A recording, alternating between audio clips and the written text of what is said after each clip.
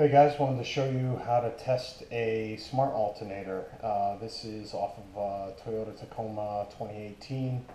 Um, One of the new smart alternator types where they don't actually output any higher voltage unless the ECU or the computer for the car tells it to. So this is being done, I guess, for emissions and other efficiency reasons. Makes it a little more difficult, a lot more difficult to test. So I've been trying to do a bench test here, and I finally figured out what I need to do to get this to work. So here it is. Essentially, I've just got a power supply set up, 12 volt power supply. You can see it's running, a little bit under 12 volts, which is fine. I threw a diode in here just so that I don't backfeed it when I start actually putting out higher voltage here. And what I've got is the black and the red leads just connected. This is the B plus alternator output post, and the body of the alternator, which is essentially ground.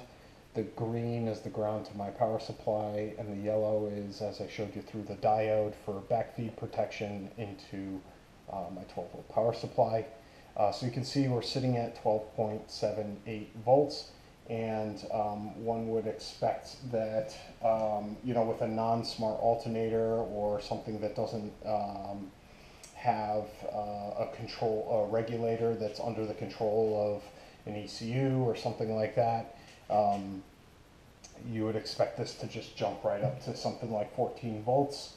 So I'll give you an idea here. Running my drill at maximum RPM, and you can see actually the voltage drops a little bit. It doesn't increase at all. So there's a single pin on a connector back here. Just try and show you real quick.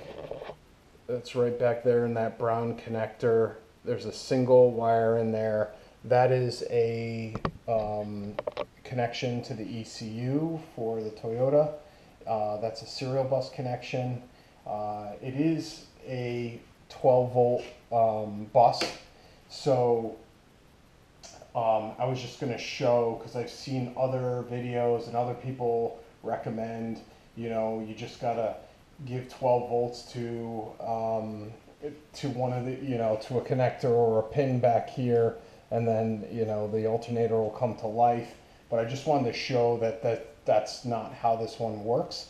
This is actually a serial bus communication. So I'm just going to jump this. I'm going to jump 12 volt power to this lead here, and do the same test.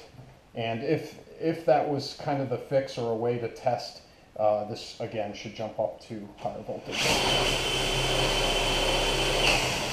And you can see we get the same result. So what I found is that the ECU basically needs to send this guy a command. So what I'm doing is I'm using a microcontroller, an arduino device, microcontroller, and I have I'm mimicking the commands of the ECU on this wire here.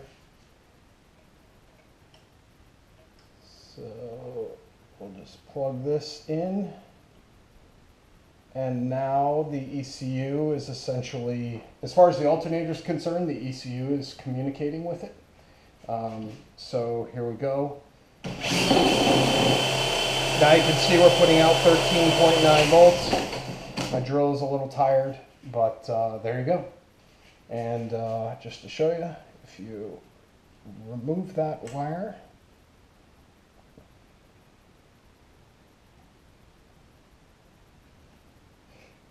and I'll show you what this wire looks like just on a voltmeter. You can see it's 10.9, but you can see it bouncing around, and that's because there's data being sent on there.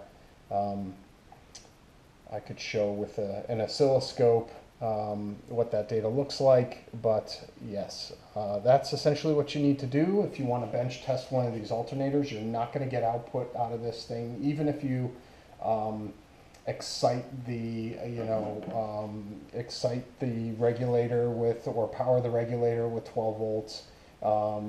You need to send the proper commands that the ECU would be sending to the alternator to get it to respond.